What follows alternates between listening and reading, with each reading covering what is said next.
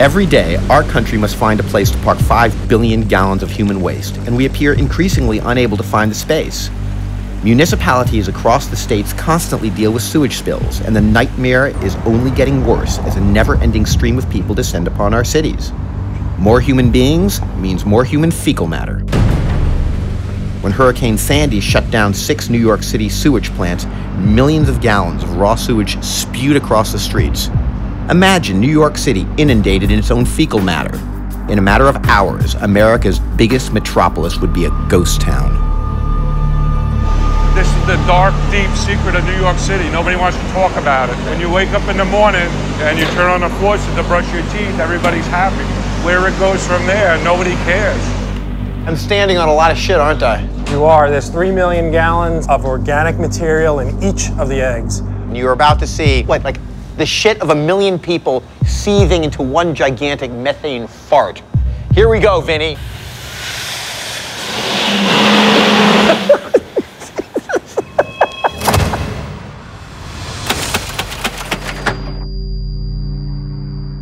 New York City, home to 8 million people and 22 million more who visit and live close by.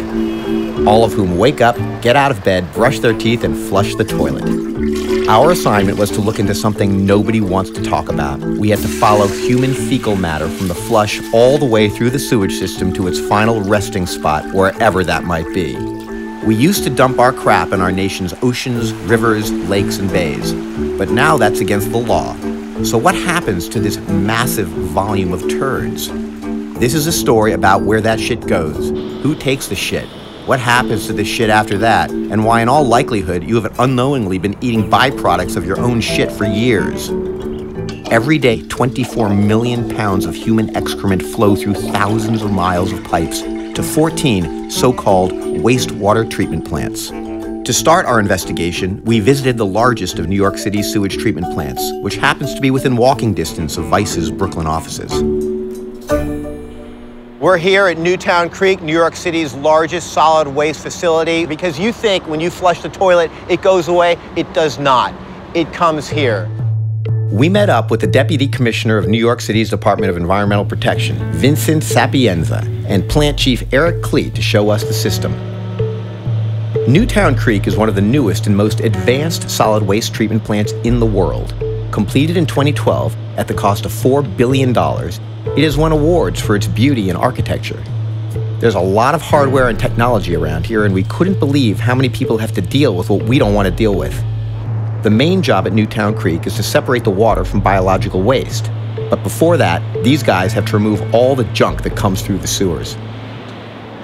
And this is where the raw sewage first comes into the look, plant. look, there it is. Yeah. If you look all the way down, you can smell it. Oh, and look, you see right here, I can see some toilet paper.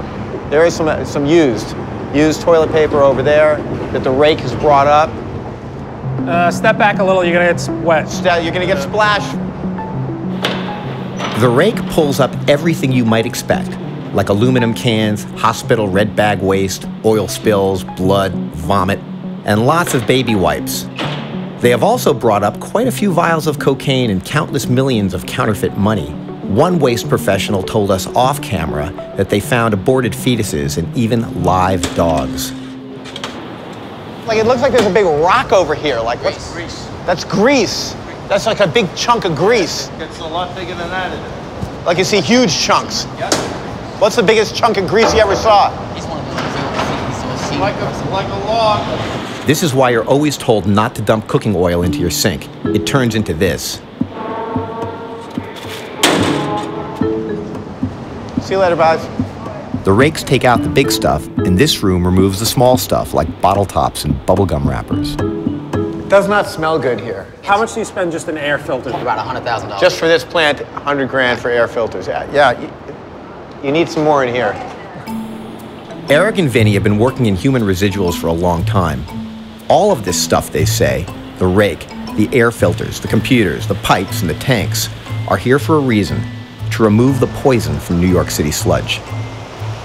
So this is it. This is the treated sewage now leaving the plant. It's going out of this overflow structure down a pipe that runs down India Street and into the East River. So this goes straight to the East River. How long did this water take to go from my flush back to the street? How many hours? I thought it was more like 2 hours, a high rate flow. It's a high rate flow. So Okay. about 2 2 hours. So in About other words, approximately 2 hours. On a slow flow. I flush, it hits this plant, and in 2 hours later, that water is back on the street. Now that Newtown Creek has removed the garbage and discarded the water, what we're left with is pure sludge, which now must be thoroughly vetted and examined, and that involves PhDs in poop chemistry. You know, it makes you think twice when you drink the water. Because it's a closed system. That's what you're starting to realize. That water like has been around a couple of times. Here you go, some of the samples. Oh, hello. What you got there? Return sludge. Let's see. Oh my God, so you're walking around carrying little vials of shit. That's nice. Yes, I'm actually gonna go take a look at it now, see what's in it. What are these scientists doing? Why is it so important to study what we don't want to look at? Turns out the Environmental Protection Agency, always looking out for us, needs to know about possible hazards in our eliminations. Federal regulations govern sludge, so more than 60 scientists work in this building. They inspect everything that's in the sludge, including traces of Prozac, caffeine, and Chanel No. 5. Keep in mind that mixed within the stew of Newtown Creek comes every effluent of cancer patients at hospitals, every sort of industrial poison, everything that goes down every single drain. So what we're looking for is what comes out of our bodies is kind of poisonous. So what we're looking to do is neutralize it. So let me ask you a question. So what you're seeing here is that some of these come from Red Hook, and you can know specifically where they're coming from? Yeah, they're all labeled basically. When we receive the sample, we compose it. So are some of these parts of Brooklyn worse than others? Like is Red Hook shit, let's say, worse than Greenpoint shit? Like what's the worst? Yeah, it could be. Sometimes it depends on. That's what we give them all these results. Which one is bad? Which one is good? Which one is? Which one is generally bad? Where's the worst stuff coming from? The worst stuff. Which one? Which one smells? We're gonna analyze. Which one is smelling the worst? Somebody from, is it the Red Hook guys? It's Park Slope. Every step, and with each inspection, our waste is transforming into something other than what it was. Everyone is now referring to it as biosolids. It was around this time that we really started to wonder where it was going. So, the water is now clean and in the East River. The scientists have their samples of concentrated biosolids. But we wanted to know, where do the tons and tons of human waste go? Here we are at the top of the top of the park. $1 million view. I'm standing on a lot of shit, aren't I? You are. There's 3 million gallons of organic material in each of the eggs. So this is a pressure relief valve that if too much pressure from gas builds up in the digesters, it can just open on its own and relieve itself. But I'm going to open it for you just so you can get a sense of what it sounds like and smells like. This is it, man. You're about to see like the shit of 1 million people seething into one gigantic methane fart. Here we go, Vinny.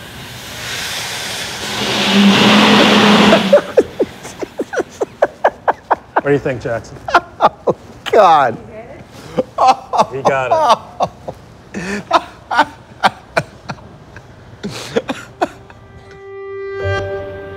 We wanted to see what it takes to get rid of our fecals, and we found out they travel a lot farther than we thought.